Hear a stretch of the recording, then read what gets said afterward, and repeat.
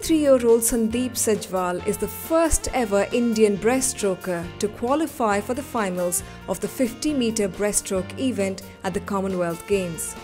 He represented India in 2 events at the 2008 Olympics and has recently qualified for the 2012 Olympics in the 100-meter and 200-meter breaststroke categories.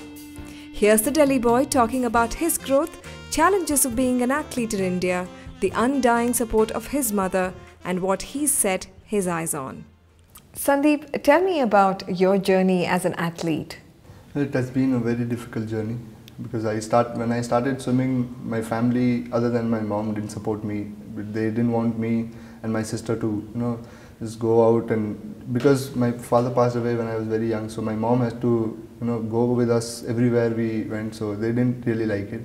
It was really difficult, to continue with school studies and swim for both sessions in the morning and in the evening.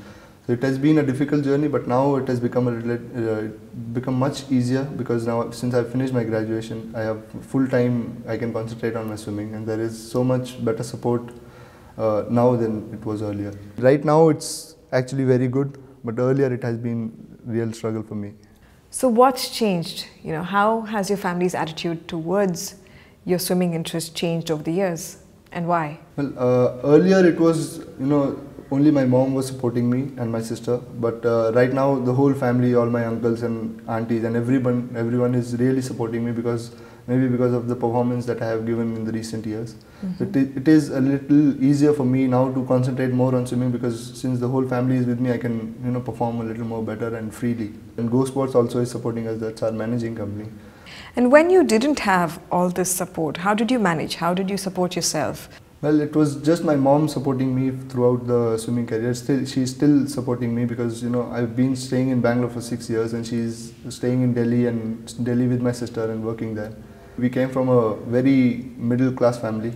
It was very difficult for my mom to fund me and my sister both to swim and to get into all the swimming classes that she had to pay for. So your sister's a swimmer as well? She was a swimmer, so she recently quit.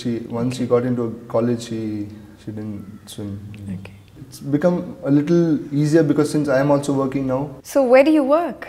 Well, I work for Western Railways. It's a government job, but I don't really go to office and work. I just have to swim and they just pay me salary in the account. So that's really nice. Tell me about people who have been most inspiring and motivating for you. Well, my mom. She has been the most inspiring person I've ever seen and ever met. And second is my coach, Nia Ramin, who's been supporting me throughout my career, even though my performance was not that great in 2010 and 2009. He was there with me. Both of them have been, really a good support for me to, perform better at this level. And if you look up to someone for inspiration, who would that be? Definitely my coach. Because he was the only person who was with me when I was not performing well, and there were all kind of different questions that is my career over, or can he still swim, or was it the suit that he was swimming in. He's been supporting me throughout, so I think he's the real inspiration for me now. What does it mean to be a professional athlete in India today?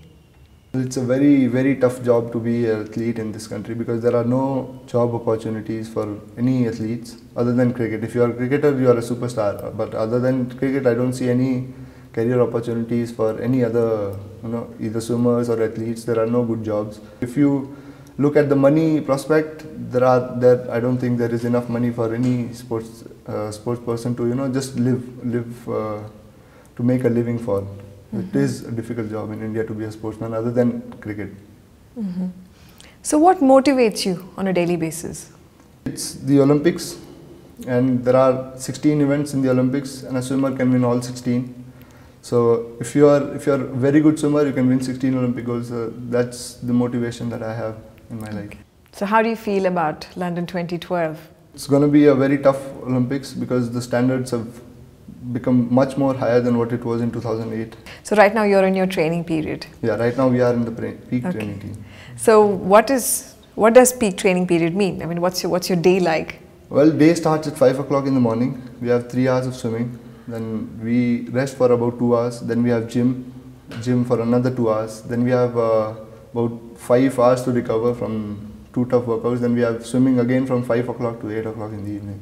So it's like 8 hours of training. And what's your diet like? Well, diet, we just eat anything. Yeah, we actually need calories, so I personally eat a lot of junk. That's my secret. Okay, by junk what do you mean? By junk I mean lots of biscuits, cakes, chocolates, and so many other things. Okay, so if I ever hear of a cake buffet somewhere, I'll let you know. Yeah, sure, thanks.